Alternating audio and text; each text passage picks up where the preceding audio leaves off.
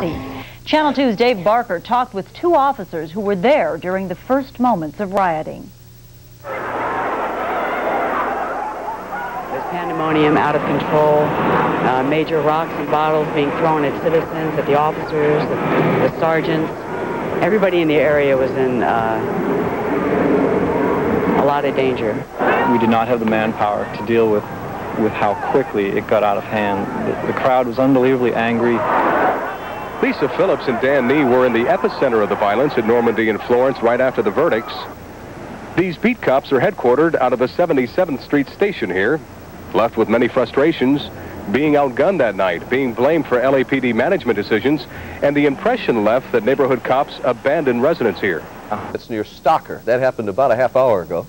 Otherwise, the streets of the city have been relatively calm on this, the second night after federal troops left L.A.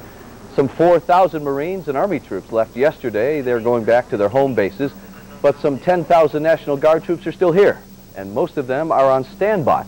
Governor Wilson says he has no immediate plans to pull the Guardsmen out. They will be remaining here indefinitely.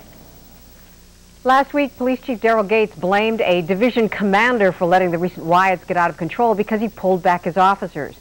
Tonight, newspaper reports say Gates did the same thing during the Watts riots when he was an inspector. Laurel Erickson reports.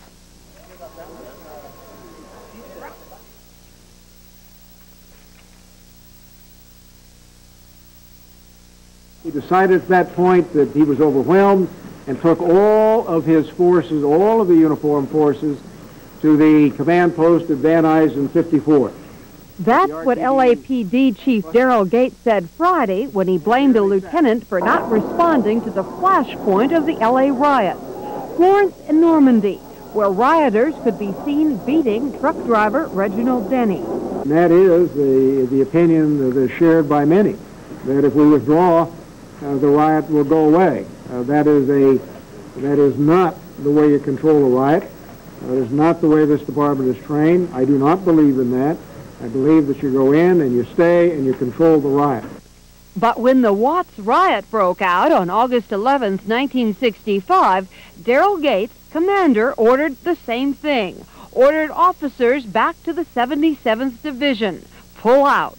The arrest of a black motorist had transformed a crowd into angry fury. White motorists dragged from cars and beaten. When we got to probably 116th and Avalon, at that time there was quite a crowd there, and from there we started getting the people to break it up, and then I don't know where the order came from or under what circumstances, but we were told to report back to 77th Station.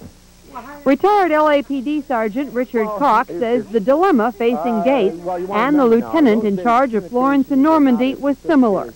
After the riot, Gates defended his action, and today the Daily News printed a copy of his report.